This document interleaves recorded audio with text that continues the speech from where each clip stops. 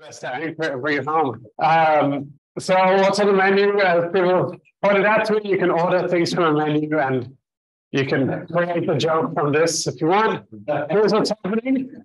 I'm going to start talking about mapping class groups of finite type, which is my first love, regardless of what you might think of me. Then we're going to talk about ordinary and the results you had in Maxime Wolff, a really nice, beautiful result.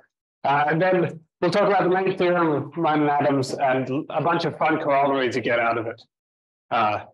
This theorem was described as embarrassingly elementary, I think, by Adam or maybe the referee, I can't remember. One of the it's like a high chance of reference in the audience as well. Okay. All right, let's begin. So let's start off with mapping class groups. They were briefly hinted at in Jonathan's talk.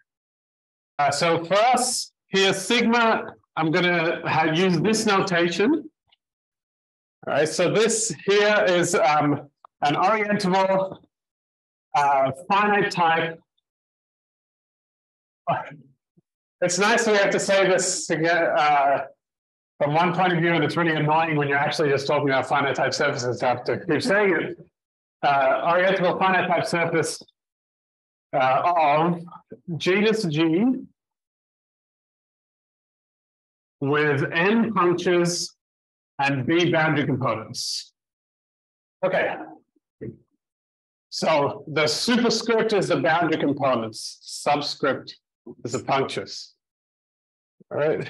And so, you know, for example, let's just clusters of punctures. So this is you know, sigma, the genus is 1, there's 2 punctures and 2 boundary components. Okay, great. Called the mapping class group. So the mapping class group of a surface is the group of homeomorphisms, orientation preserving ones, all right, up to isotopy. And we note that isotopies and homeomorphisms, so isotopies and homeos, must fix the boundary pointwise. Okay. Right, so I mean, you know, the homeomorphism group of a surface is a really great group to think about, but it's also very hard. So when you modify by isotopy, this group becomes a little nicer. When you're a finite type surface, this is a finitely generated, finitely presented group. It's nice and discrete and everything else. Okay. So let's have a look at some elements of the mapping class group. These are called mapping classes. So you could take a genus 3 surface with 1 puncture, and you can rotate, right? 2 pi on 3. So this is an element in the mapping class group of sigma with 3, genus 3, 1 puncture. So that's something you can do. Here are some other examples of elements. So let's take a genus 2 surface with 1 boundary component. We can pick our favorite simple closed curve on our surface. Here's mine. That's not true. My favorite's the one around the boundary component, but for now we'll just use this one. Let's call it alpha. And I'm going to perform a Dehn twist around alpha, which we're going to call T alpha. Okay. And it's going to do something to the surface. What's it going to do to the surface? Right. I'm going to tell you what it does by showing you what it does to this curve here, which intersects alpha. Right. And it sends this curve. It hits alpha and then wraps around once. So maybe you want to think about it as you cut along alpha, rotate one of the sides by 360 degrees and glue it back together. Or you cut out a little annulus, do the one non-trivial, sort of one twist on one boundary component, and then glue it back in. Okay. However you want to think about it. This is called a Dehn twist about alpha. So this is an element of the mapping class group of Here we have sigma 2 with one boundary component there. This is called a Dehn twist about alpha. Dehn twist about alpha. It's an infinite order element, and mapping class groups these are very important elements in mapping class groups. They're generated by them in particular, which is nice. You know, it's kind of remarkable that they're generated by Dehn twist, because you look at this homeomorphism here, which is a very rigid finite order thing, and you're like, no way. But you can decompose that as a product of Dehn twists. If you're bored already, it's pretty rough. But you can try this as a product of Dehn twists. Great. All right, so what are some examples of mapping class groups? Let's take the mapping class group of a disk. So this is 0 and 1 boundary component, and this is trivial. That's an exercise. It's something called the Alexander trick. There's a very neat little argument. You can show that any homeomorphism of the disk that fixes the boundary component pointwise has to be isotopic to the identity. Let's look at the mapping class group of a disk, but punctured n times. Right. And this is the braid group, Bn, the braid group. We saw this appear in Jonathan's talk, braid group on n strands. So let me just give, in case you haven't seen this before, we try to give you an idea as to why this is actually the braid group. So you take so here's where the isomorphism comes from, where I'm thinking of the definition of the braid group as the strands, right? You take these diagrams as strands and then concatenate strands. So you can take a non-trivial homeomorphism of this disk, and maybe it commutes to punctures and does some other things. But we know that the mapping class group of the disk without any punctures is the identity. So that means every homeomorphism is isotopic to the identity, if you were allowed to move the punctures around. So now you perform your homeomorphism, and now you just play the movie of what's the isotopy that takes that homeomorphism back to the identity. And while you're playing the movie, those punctures are going to move around. And that's the isomorphism to the braid group. Very beautiful little picture. Okay, cool. Any questions? We have reached the first part of the menu. That's great. Oh. It'll be all kinds of fun dealing with this. All right, orderability. Let's go to section 2. Let's talk about orderability of these groups. Let's start with left orderability, actually. Left orderability. Okay, so for what's going to be true is that, or what is true, is that mapping class groups where the boundary is non-empty are left orderable. Okay, so if your boundary is not empty, you're left orderable, and I'm going to give you an example of how this arises with the braid group, in fact. I have one way you can construct orders, and then I'll just wave my hands for all the rest of the cases. All right, so let's take the example of the braid group. You want not equal to... Sorry? Not equal. It's just testing. All right. Dale took the red eye here, and he still picked it up before the rest of you. Okay. Okay. So here's a very neat way to order the braid group, left order the braid group. You look at this set of arcs. Okay. So imagine the punctures are marked points if you want. By the way, this is due to, let me write down who it's due to, this little argument. Mann, Green, Wolff, he had an unfair advantage. He knew it was not empty. Okay. Rourke and Wist, IE. Okay. So it was known before these 5 people by Darren Watt that the braid group was left orderable, but the argument I'm going to give is due to them. Okay, so what you do is you enumerate these arcs. So I'm going to enumerate them as like 1, 2, 3. Okay, from left to right, and you look at some element of the braid group. So it does something to these arcs, it does something to these arcs. I'll go out two different ones. Maybe there's one that goes like this, this, and then that. And let's have a look at a different one. I'm going to go like this, and then I want to go to the right. That. So here's how you decide what's in the positive cone and what's not, is you just walk along your arcs one at a time. And the first time your arc moves, it's going to either move to the left or the right.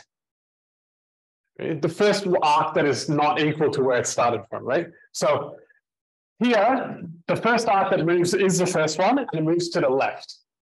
So this is what's called a left veering grade. This is left veering. And this one, the first arc doesn't move anywhere, but then the second one moves to the right. So this is right veering. Great name, tells you exactly what's happening. And all of these ones are going to be in the positive cone. All of these ones are going to be in the inverse of the positive cone. And this gives you a left ordering on the braid group. It's a really beautiful little picture. And more importantly, it tells you what's going to be true for mapping class groups in general. That's not where I would have put the TV. Okay. There is the eraser. Did I miss the eraser somewhere? Oh, thank you. Thank you. So in general, so let's say I had a surface like that. I'm going to take a set of arcs which fill the surface. So that means when you cut along them, you're just left with a disk. Here's some. There's one. There's one. And that will not quite do it. Let's put that one there too. Enumerate them, play the same game. Right? Which one goes to the left first? And that exactly gives you a positive cone. Okay, on the mapping class group. So you might let P as a subgroup of the mapping class group of sigma be the set of left veering mapping classes. Right, and I'm just going to advertise an open question that came up during the problem session last week. So here's an open question: is that so suppose you had no boundary. Is there a finite index subgroup that is left orderable? Subgroup of MCG. Okay, great. I'm not going to talk about that question. I just wanted to advertise it. Yes. The enumeration is important. I'm sorry? It's the enumeration one. Enumeration. If you enumerate differently, you get a different left ordering. But you will always have to enumerate the one with the boundary, right? Oh, yeah, I was being a bit sloppy here. Over here, it doesn't matter because everything's hitting the boundary, but yes, you want to look at the first one being the one at the boundary. Okay, great.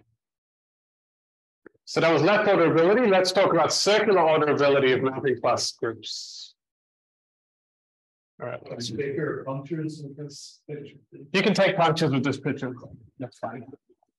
When I'm talking about going left and going right, there in the background, there's some choice of a metric, and you have to make sure that your arcs are tight in some sense, right? But then I just want to give you a basic idea as to how it works. Okay. All right, circular orderability. I'm going to give you two ways to circularly order some mapping class groups. All right, one, actually, so MCG. So what's true is that the mapping class group of a genus G surface with one puncture is circularly orderable. Right? If it has boundary, it's left orderable, so it's circularly orderable. But what about the ones without boundary? And the ones with one puncture are, and let me sketch out why this is true. So at least in two different ways. So let's take a genus 2 surface with a puncture. And I'm going to pick a base point. No, blue is rubbish. I'm going to pick a base point and look at a little curve, a little loop in the fundamental group around the puncture. All right, let's call this W. So W is some cyclic subgroup of pi1 of your surface. So it corresponds to some cover. And as long as this surface is hyperbolic, that cover is also hyperbolic, right? And the cover looks like you've got your cusp, which is the cusp at corresponding to this puncture. So here's where W is. W is still going to be wrapped around because it's a cover corresponding to W, so it stays wrapped up and everything else unwraps itself. Maybe you want to think of this as like the upper half plane model, and you're modding out by just some parabolic element. Okay. So this thing becomes a cylinder, but down at the bottom, the distances are very, very big, and at the top, they're very, very small. And you can put so this is some cover. You can look at the boundary of this cover in the same way you look at the boundary of hyperbolic space. You look at geodesic rays, and if two stay a bounded distance apart, you associate them to the same component. So del sigma tilde is homomorphic to S1. And you can show that every F in the mapping class group of sigma G1 lifts to sigma tilde, sigma hat. So this is what in the literature is called the conical cover of a surface with one isolated puncture. Great. And this gives rise to an action of sigma, a mapping class group of this on S1, on the boundary. So you take an element in a mapping class group, you lift it as conical cover, and that gives you an action on the circle. And this is one way to see that this is circularly orderable. So what's the Euler class of that action? What's the Euler class? It's it's non-zero. It's a generator of H2. H2 of this group is Z cross Z. It's one of the generators. And in fact, every circular ordering, this is what Katie Mann and Maxime Wolff proved, which I'll get to in a sec, but I'll say it now, is that every circular ordering lives in that same cohomology class. Yeah. Okay. So that's the first way you could see that this thing's circularly orderable. How else can you see it? The second way, so recall, if you have a left-ordered group, right, LO and Z in G, cofinal central, is cofinal and central, then this is circularly orderable. You can take the quotient by cofinal central element and get that the resultant group is circularly orderable. And here's a suspiciously convenient short exact sequence which comes handed to you when you learn about mapping class groups. It's called the capping homomorphism. So capping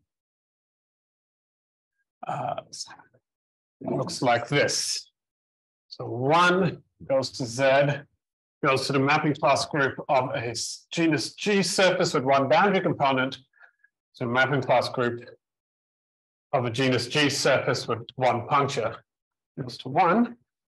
And this map is called the capping homomorphism. So what's going on? Let me switch this and I'll draw a picture on the other side. Okay. So what's going on is that you've got a genus G surface with one boundary component. G equals 2. And then you can sort of glue on a punctured disk onto that boundary component. Okay. And the kernel, so let's call a boundary component, a curve isotopic to the boundary component D. Okay. So T alpha is equal to the kernel, T B is equal to the kernel of the capping homomorphism. Good.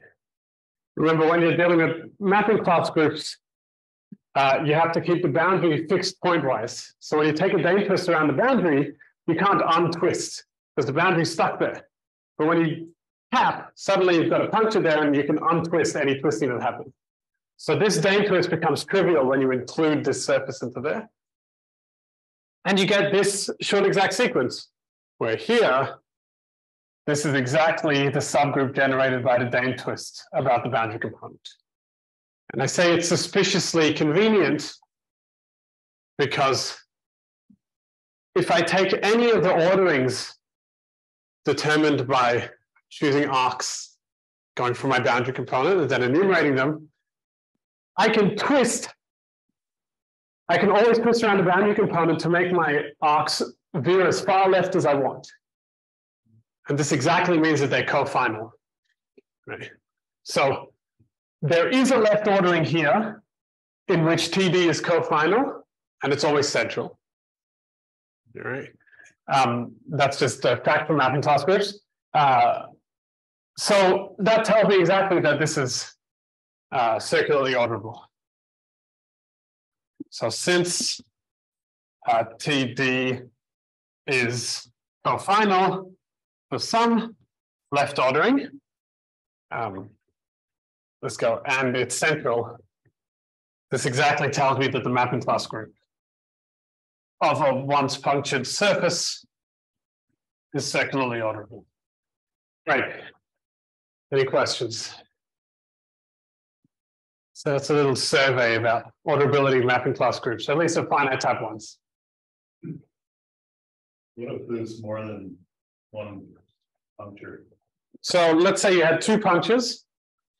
You can line up your mapping class group so that you have a puncture. So you can line up your surface so that you have a puncture on either end, and then you can do like a hyperelliptic involution and another involution which switches them, and this will give you a dihedral subgroup.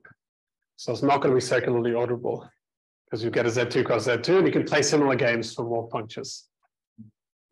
Yeah, any other questions? Mapping class groups are made for this world. Right, it's just like so many things are really beautiful and convenient. Okay, so here's a nice theorem, a really wonderful theorem due to Katie Mann and Maxime Wolff. I wish I could change the order, but there's convention. Okay.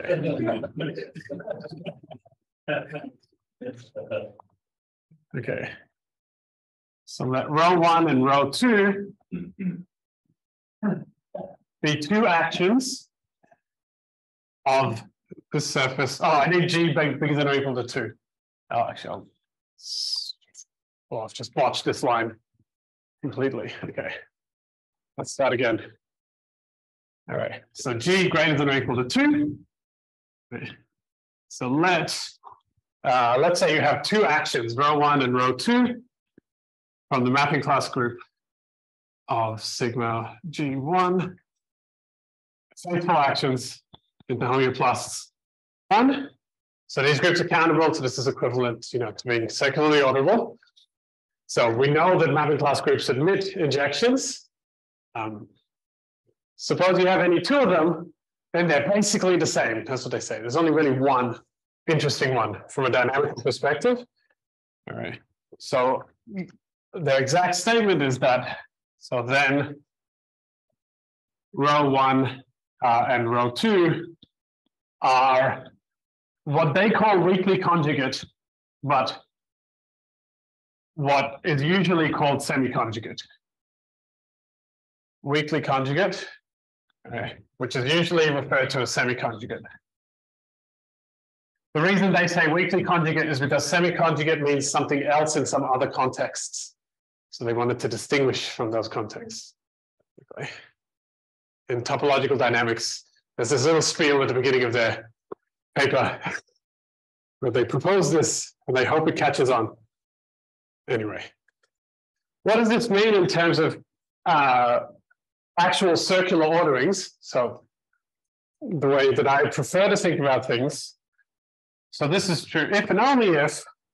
So if you have two different circular orderings, F1 and F2, circular orderings on the mapping class group, sigma G1, then they belong to the same bounded cohomology class, F2, in H2B of your mapping class group. I'll just write H2B. Don't you have the possibility to change the range of the circle? Oh, yes, sure. Okay, so you can choose a different, right. But if we're into orientation, you fix an orientation on the circle. Yeah, We'll that's take- not the actual on the. No, we have two different actions. Okay. Then we change the orientation on the. Oh, right, and this corresponds to either your Dehn twist being positive in the left. Yeah, okay, I agree. Decide. Okay, great. Right, so one thing this tells you. Sorry, this is the definition of weakly conjugate. No. Okay, but that statement is that a weakly conjugate if and only if this happens. Yeah. Okay. So there's a semi-conjugate and weakly conjugate is like it's a dynamical, it's a relation between you have two representations and they're related by like collapsing intervals and conjugation, and then it follows that they have to live in the same bounding cohomology class. Sorry, so does the theorem begin after semi-conjugate, finish after semi-conjugate? Yes. Yeah, And then this yeah. is an alternative Yeah. formulation.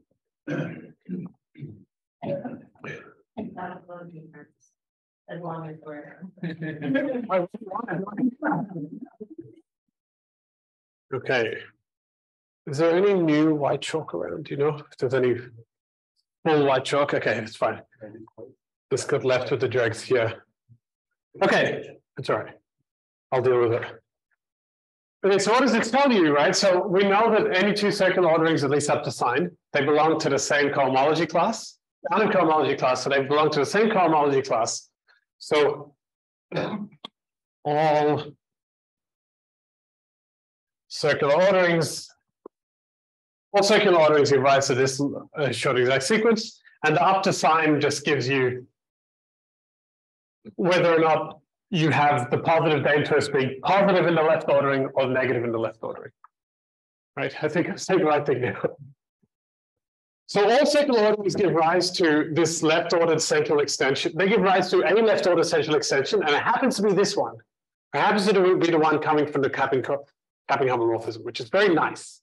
It tells you no other groups arise here. So a natural question is, do all left orderings come from this as well, right? Are all left orderings on the mapping class group in the middle, do they have the property that the Dehn twist is, central and cofinal, which seems like a ridiculous thing to ask for, except that it's true. Okay, so here's the main theorem. Either Adam and myself. This is the embarrassingly elementary theorem. Okay. So the Dehn twist around the boundary component is this cofinal, less than cofinal, I don't know how to say it, in every left ordering on the mapping class group of sigma with one boundary component. And you've got choices that's either positive or negative, but either way, it's going to be cofinal. Right. Any questions about the statement? So then you say you get that twice and then someone will. That's exactly where we're going. Yeah. But before we go and apply something similar to what Teddy and Maxime do, let's sketch out the proof. All right, so let's sketch out the proof. The proof relies on the following lemma, which is a little exercise in orderable groups. Okay, and the lemma says following, so let G be left orderable, and Z in G a central element. So conveniently, mapping class groups have central elements that they twist around the boundary component is central.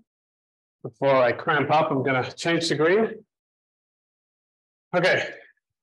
Let G be yellow, and that's central. And suppose that, so if G is generated by roots of Z, then Z is cofinal for every ordering, for all left orderings. Now, so this is the little lemma you have to prove. Not terribly difficult, it's a fun little exercise. And now we can use this to sketch a proof of our theorem. Okay, so let's proof of the main theorem. let's sketch it out. Okay, so I'm going to draw very carefully a genus G surface with one boundary component, dot, dot, dot, right? There's lots of genus there. My office mate had an issue when I drew ellipses to indicate lots of genus. He just didn't like that. It's like, this is a ridiculous thing to do as a grad student. All right, and now I'm going to look at the following curves. So there's alpha 1, there's alpha 2, alpha 3, alpha 4, and then this one's going to be alpha 2G. And over here, I'm going to look at B just for fun. Now I'm just going to state a bunch of facts from the world of mapping class groups, almost all of which can basically be found in this book called The Primer on Mapping Class Groups. It's the thing I was made to read front to back when I started my PhD. So here are some nice facts, and you should too. Okay. So first is that the Dehn twist on the boundary component, which I'm always going to call B, right? That's central. And the reason this is true is because B is disjoint from every other. It can be realized disjointly from every other simple closed curve on your surface. Okay, so that's central. What other facts do I need? So all Dehn twists about non-separating simple closed curves. That's what that means. Non-separating simple closed curves are Dehn conjugate. Here is a fact due to Humphreys, is that the mapping class group, simply D1, is generated by those curves I've drawn there. And Dehn twists about those, sorry. T alpha 1 up to T alpha 2G and T. So the second fact, are they Dehn twists? The second fact, all, yes, positive Dehn twists. So there's a certain orientation. I'm always twisting left. Like if I walk towards the curve of my surface, I'm Dehn twisting about it, I get forced left. Because I have to always do it in the same direction. Okay, all Dehn twists about not separating curves is a conjugate. Humphreys tells you that's true. And then you have these wonderful little relations. T alpha 2G to the power, to some power, but it's not important what the power is equal to the Dehn twist around the boundary component. And there's a different power, alpha 2G, to a different power, is also equal to the Dehn twist around the boundary component. So now let's call this guy X and this guy Y. And notice that XY inverse is T alpha 1. So I can get a single Dehn twist as a product of roots of the Dehn twist. A single separating Dehn twist as a product of roots of the Dehn twist around the boundary component. This is central, so I can conjugate all I like. So, conjugates of X and Y generate the mapping class group, and every conjugate of X and Y are roots. Every conjugate is a root. That's how the whole proof goes. I mean, embarrassing the elementary is not fair. There's a lot of like actual theorems going on in the background that we're just placing together. So what is K? It's just somehow, I don't care what the power is. It's usually 2G plus 2. It's just this is a chain relation. Yeah. And then this is just 2G, but it's not important. It's just that there is some power. Okay, yeah. So QY, XY inverse, the alpha Y inverse? Yeah. Or I'm still there. X, Y, did I make a mistake there? Yeah, it should be. Sorry, oh, let's go Y X inverse. Let's go Y X inverse. Thank you. Thank you. Okay, and that's the proof of the main theorem, right? You can run this argument. So there are similar relations when you have two boundary components. And you can actually get the theorem that if you have two boundary components, a product of both the twist around the boundary components is cofinal in every mapping class, every left ordering of the mapping class group. And here is a question. Those are facts. Good. Okay. Here's a question, which I'm not going to answer because I don't have the answer to, so it's just open. So the question is something similar true for more than one boundary component. Cool. A little open question for you to think about. Okay, let's talk about some nice corollaries, fun little corollaries that come out of all this. So we're going to put together Kathryn, Mann, and Maxime Wolff's result with this result, and then we spit out some little corollaries, which come for free almost. So let me remind you of some stuff before we do that. So suppose you take, this is a left-ordered, so a left-ordered group, left-ordered group. Z and G is positive, cofinal, and central. Actually, it doesn't even have to be positive. Forget that. Cofinal and central. Right. Then the translation number, right? The translation number of an element of little g in G is, with respect to this ordering, right? So the limit as k goes to infinity of 1 on k times the floor with respect to an ordering of g to the k. Okay. And I'll remind you what the floor is. This turns out to be the same. Turns out to be the same translation number you get from dynamics once you conjugate it to homeostasis. Oh no, wrong one. Disaster. Floor of an element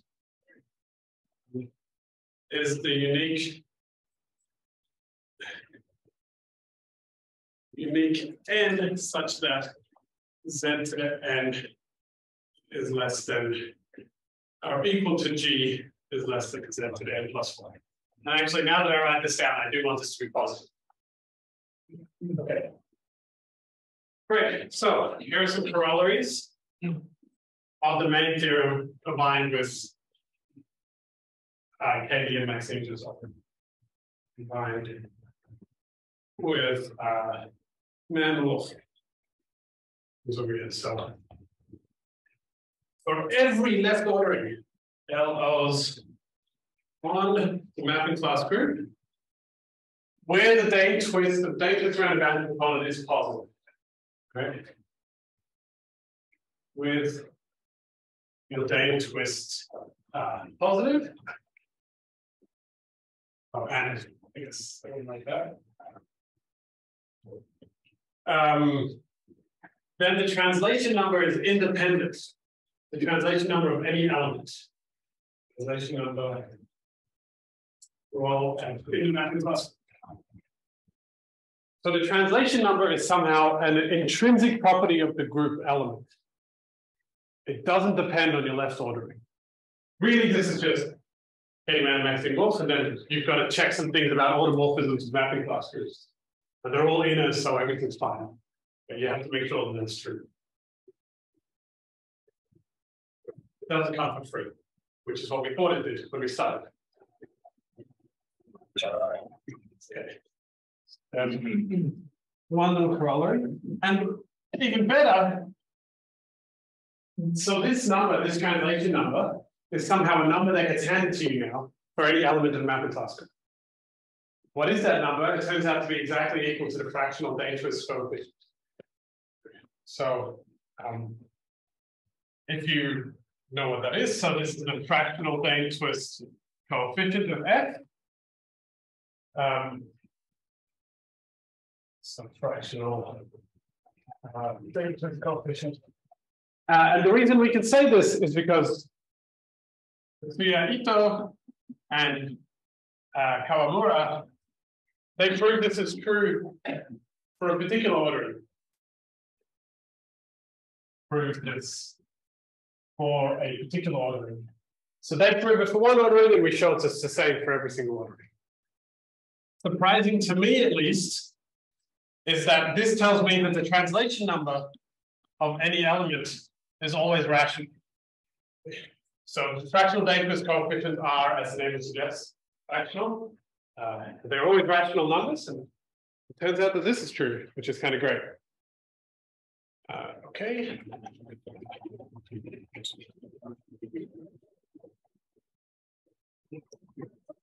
So translating this into actions on R. So every injection of the mapping class group of a surface with boundary, Atelier plus R, is conjugate into Atelier plus S tilde, S1 tilde. Right, so this is all the homeomorphisms that commute the translation by one. Where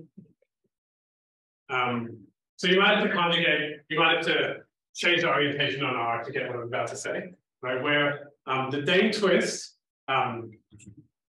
exactly is the translation by one. Right, so since it's always cofinal, you can do this. Let's conjugate to here, and the translation number of any element of mapping class group is independent of your own representation of that's what this is saying. Every representation gives you the same dynamical. Well, at least if you're concerned with translation number. Great. Any questions for Kathryn? What's that last symbol or row? Yeah, so row is a. Oh, I meant to write it. There's a representation row. Okay. Sorry. Yeah, row is a representation. So the result implies that every left ordering on the mapping class group comes from the left ordering on thermal plus thermal plus S1 below. Homeo plus S1 tilde. Yeah, there is an embedding into here, and then you can look at the you can recover the left ordering the same way you can do fixing the homomorphism from the group.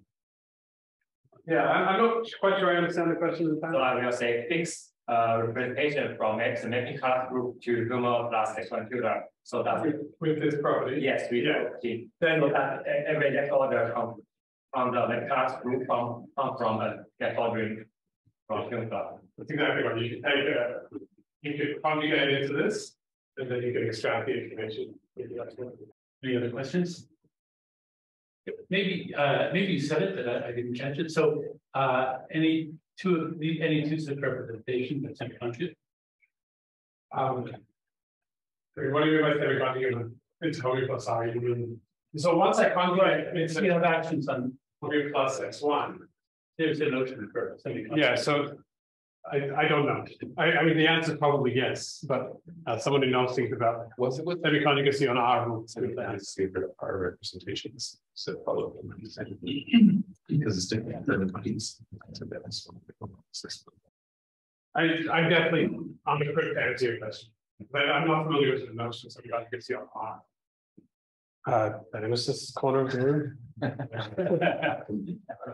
It's true. You can always feel it. That statement just put semi-conjugate. Otherwise, it's not true. Well, because it's central and cofinal. No, if I take any dynamics.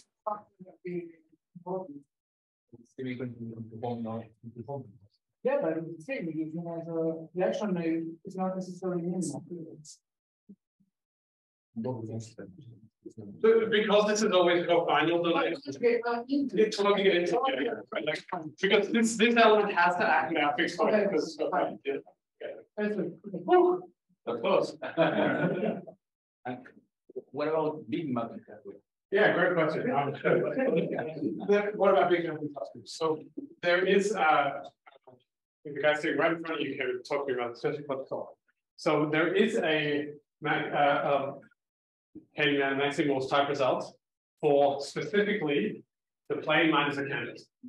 So the plane minus the canvas has one isolated function. You can play this game of taking the conical cover, like we did before, and all of those actions are 75 together. Up to tuning sign. And it was just pointed out to me that you can probably make some arguments to show that because mapping class groups of specifically the plane minus the canvas set is generated by two toys.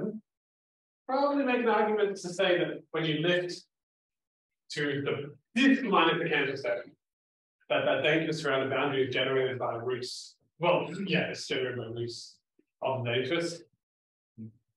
Taking lifts of those two toys, and then you should be able to recover the same result, at least for a plane minus the canvas, which I think is very nice.